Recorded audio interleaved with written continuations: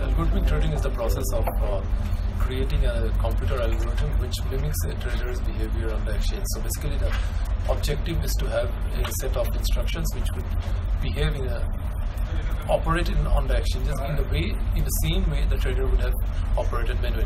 So anything can be broken down, any problem can be broken down into a series of steps, and if it can be broken down, then I can code it out, and that is primarily what belongs to the algo trading domain. A more disciplined way of trading, it takes out human emotions out of your strategies, and so whatever trading you do is basically based on the statistical analysis or on the back-tested results that you have.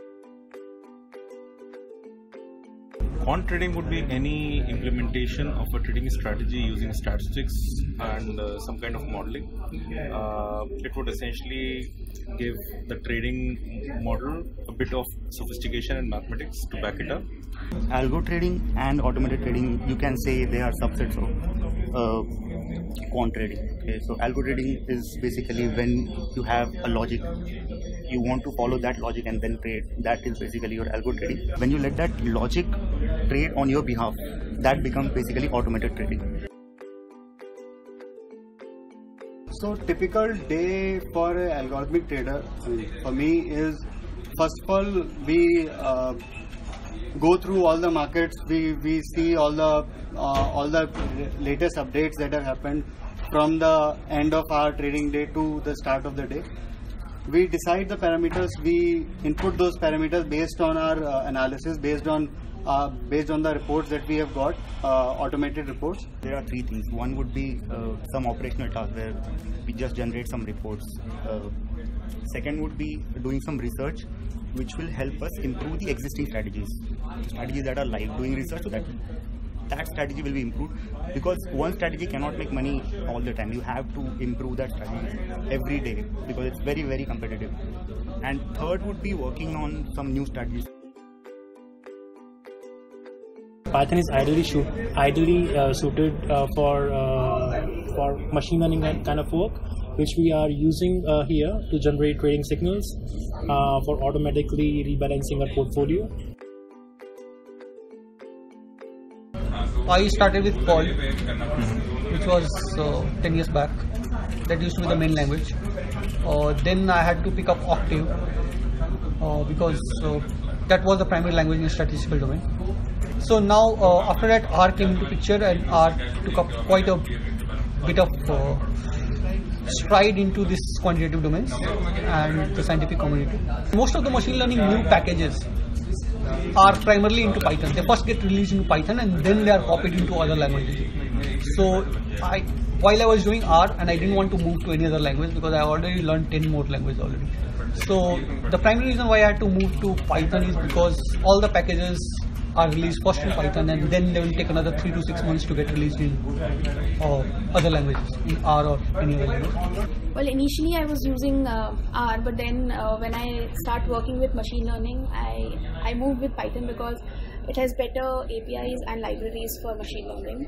And since then I started doing all my analysis in Python. As a data scientist, Python is the language to learn because it is the most maintained language, the libraries, so you don't have to do everything from scratch. People have written the code, so you don't need to reinvent the wheel. You can use a lot of the libraries.